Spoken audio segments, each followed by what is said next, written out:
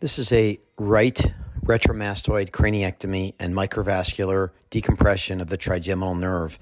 So the patient's ear is at the top of the screen and top of the head is to the left of the screen. And this is a microscopic view with a suction on a micropatty. That micropatty is over the cerebellum.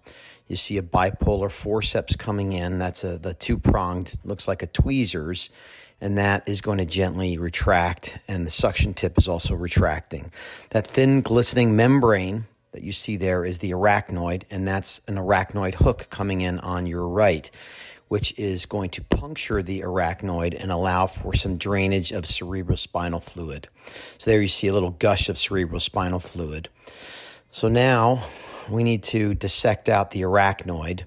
On the upper top left-hand corner, you can see the petrosal vein, and down to the right, you can see the superior cerebellar artery. So there's some micro scissors that I'm dissecting the arachnoid with and opening up the arachnoid to get access to the trigeminal nerve, which is that white structure at the bottom of the screen, right in the center. So now I'm dissecting the arachnoid a little bit more. The suction tip is retracting the cerebellum slightly, and now you can see a full view of the trigeminal nerve right in the middle of the screen, and that spatula, that's a dissector, is going to mobilize the anterior inferior cerebellar artery away, and you can see the groove in the trigeminal nerve as I move it away. So again, you'll see the motion here, and you'll see the trigeminal nerve, that white structure, and when I move that blood vessel, you can see the little indentation of the nerve right there in the top part of the screen in the middle. So what we need to do is put some padding between that blood vessel and the nerve. Now you see the padding going in. That's the shredded Teflon felt, which is holding the blood vessel away, and you'll see that it is diverting the blood vessel away from the trigeminal nerve. So now here comes the suction again to retract the cerebellum, and you can see the trigeminal nerve is now padded and the blood vessel has been diverted away from the nerve. Now, we haven't done our job completely yet. I need to put another padding in there, but you can see that that little shredded felt that I'm moving over with the spatula is diverting the blood vessel away from the nerve. That blood vessel was knuckling into the nerve, and that was what was causing the trigeminal pain. So now you'll see another padding coming in, a little more focused view right down on the trigeminal nerve. To the right is the loop of blood vessel that's been diverted, and you can see the padding going in.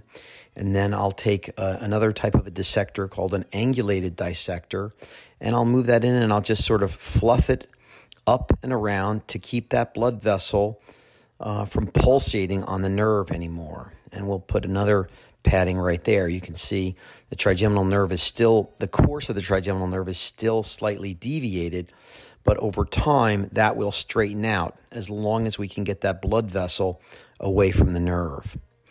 So here's another larger patty that I placed there, and that is going to, once it's tucked in under the loop of the blood vessel, it should keep that blood vessel away permanently.